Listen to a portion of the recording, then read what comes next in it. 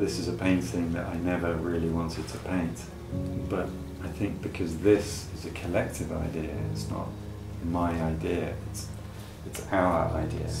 The trauma is still so raw for so many of us.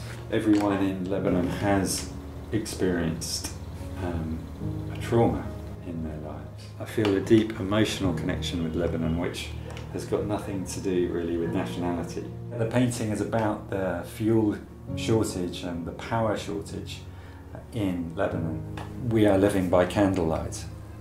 There's a sense of suffering which I haven't experienced before in other countries, about the forest fires that have been raging all over Lebanon. Well, this painting is in a way about 2 or 3 problems in Lebanon now. I mean, obviously the rubbish crisis, the garbage everywhere, and the lack of respect for public space and for rubbish clearance.